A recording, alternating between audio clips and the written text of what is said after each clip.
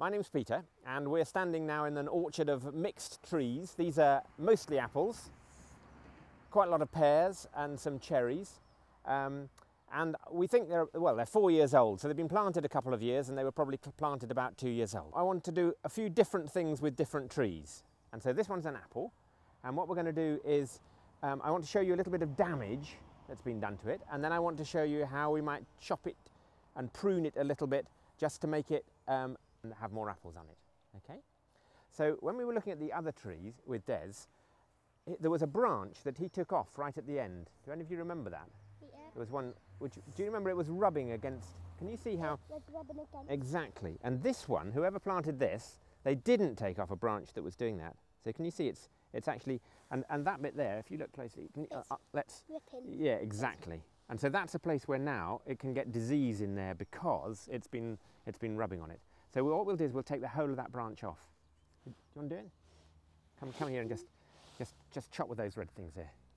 So keep hard as you can. Well done. Well caught. Good. And then I'll just tidy that up a little bit because we don't want to leave too big an end on that. We want to just get that right out of the way then. So that's got rid of that bit. And then, can you see this is getting really tall? And that's going to be two problems. One is if the apples are right up there, you won't be able to pick them. And also, if we cut them down a little bit, they'll stick out lots of little side branches, and then they'll have branches on. So what I'm going to do is, it's nice and bendy this, so I can bend it down, and it'll bounce back up again.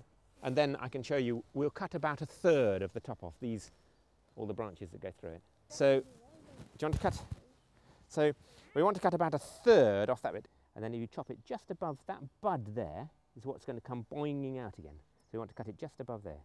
So do you want to do that? So just chop that there. Yeah, just leave the buddy bit. That's it. Chop. Well done. And then what I'll do is I'll just angle that a little bit, like that, so it's actually angled a bit better like that, so that then it's growing that way. So do you want to do the next one then? So that one's going to be about the same place, about there. Okay, chop that bit there. That's it, perfect. Good, and we can let that one go. So then who's next? Okay. So we're going to chop about 1/3 off those ones there. Yeah, let's leave that. Can you see that bud there? So turn it around like that and just leave it, chop it like that. And then there's only one left, I think. Is there one left or are there more? A few more, aren't there? What more is there? No, we've done all those ones. No, we've done all those. We've pulled them all the others. That's it, perfect. And that one's a little bit skinny, so we'll just snop the top off that. And that one's all going a bit off to one side, so we'll just chop that one off there, because that's all got a bit long. And then we'll pick, later in a minute, we'll pick all those up, because we don't want to leave little bits lying around that might rot, because otherwise they might rot, they might get disease, and then the disease will get back into the tree. So we'll pick all those up and burn them. This tree is growing quite different. You remember how the last one, the apple tree, was going boinging up and we wanted to stop it? This one's not boinging up, but it's got another thing, it's boinging down. It's kind of like, what do you think it might need? Yeah, go for it. Cutting a bit more? Cutting a bit more. It does want cutting a bit more. It's a bit like, actually my hair's quite short at the moment, it's a bit like my hair. It's a real mess.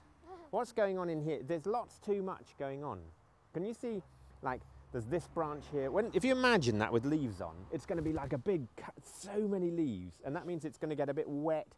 If that's trying to make a pear there, it's going to be stuck in the middle and it won't ripen. So what we need to do with this is to thin it out quite a lot. So I want to take out things like that one. Can you see that's growing right up in the middle? Yep. Oh, I don't want one that's up the middle. We'll have that one. Yeah, you're going to catch it next time, are you? Okay. And that little one there, that's growing right up in the middle. And we don't want that one. Little Christmas. Don't want that. No, I got Christmas. So I got one. if you look at it now, can you see it's looking not quite so sort of all over the place and quite so hairy? Let's have that one. Oh, good. That means you must grow And let's have that one. King Kong. And that one. Okay. And let's have that one. So when you're pruning things, actually, one of the things that's really useful is to sort of stand back a little bit, and then you can kind of see what's going on. Because you can go, oh, so is that still looking thick? Is anything? Now I can see at least one branch that's crossing over. Can anyone show me that? Yeah, well spotted. So that one there's crossing over that one. So that's another place where it's going to do that rubbing, and then it can get disease in there. So now it doesn't look nearly so thick, does it? Good. So, is this an apple or a pear? It would be an apple. How are you working that out? Because it isn't orange, and it isn't. Hang on, this looks a little bit pointier than the pear, a little bit. These little pointy ones are going to be leaves. That one there is going to be a fruit. That one's going to be a flower. That fat one there. It's gone a bit all over the place. It's gone, these three branches are all going up, a bit spindly.